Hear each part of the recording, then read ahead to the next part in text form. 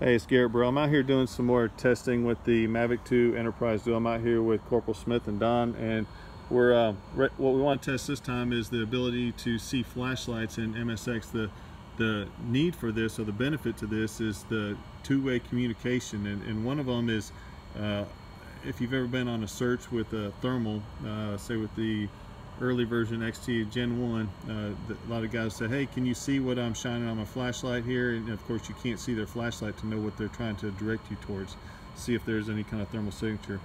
So hey Don, if you could just take a little walk with the flashlight.